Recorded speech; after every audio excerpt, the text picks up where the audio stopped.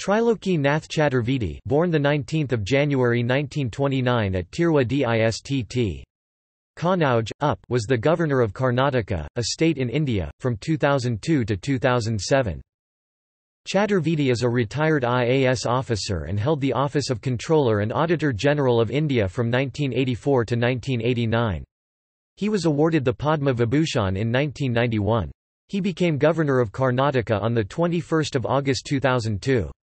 He was also the governor of Kerala from 25 February 2004, following the death of Sikandar Bakht, until June 2004, when he was replaced by a newly appointed governor.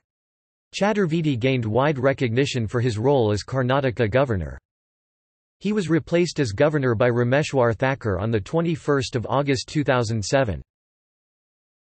He is also a prospective contender for the post of President of India 2017.